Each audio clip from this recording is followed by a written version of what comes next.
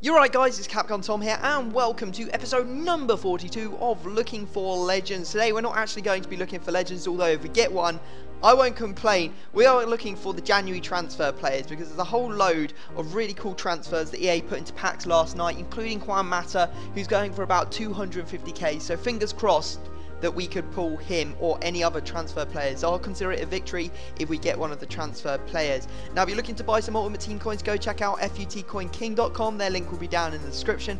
A fast, cheap and reliable coin service, and if you use the code CAP5 at checkout you will get a discount.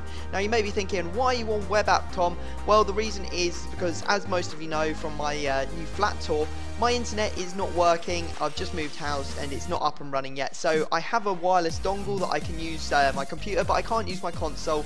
So I will be using the web app to open some packs. Our first pack gives us form, so that's going to be the best pull of this pack opening so far.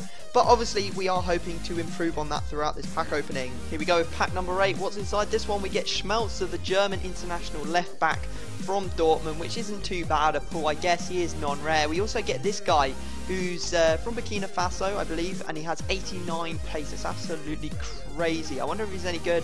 May have to build a team around him at some point. Right, pack number 8. Are we going to get lucky with pack number 8? We find Gaitan, so that is now our best pull of the episode so far.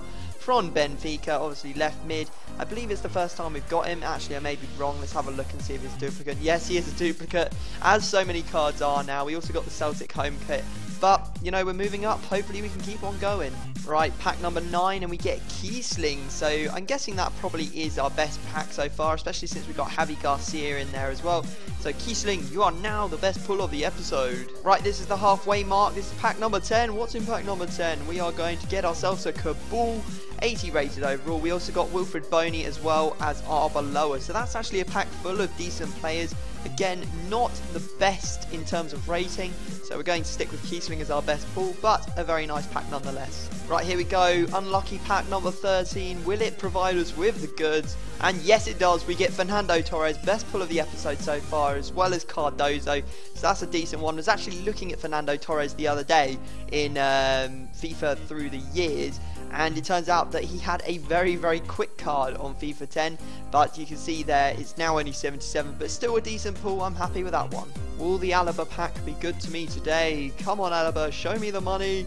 And we get Cuadrado, so an 81 rated player. We also get Zanetti, the right mid from Inter. He used to be a right back, I believe, or a centre defensive mid. He used to be something else. I think he's had quite a lot of different cards. Maybe I'll look at him in FIFA through the years at some point. Right, here we go with the second to last pack. Come on, EA, this has been pretty appalling, this pack opening, to be honest. We get Bernard and Remy, so that is a decent pack. You know, I do like those two players. Not going to sell for all that much, you know, but 2 more to add to the club. Right, here we go, guys. Final pack of this pack opening. I have to apologise about how bad it's been. We've barely pulled a thing in this pack opening, but we finish it off with a bang. There's David Luiz and Diego Milito in the same pack. That's going to be the best pull of the episode by a mile. I hope you've enjoyed it, guys. Obviously, if you could drop it a like for managing to pull it back right at the end, that would be absolutely amazing. Subscribe if you're new to my channel, but other than that, I'm going to have to leave it there, and I will see you all next time.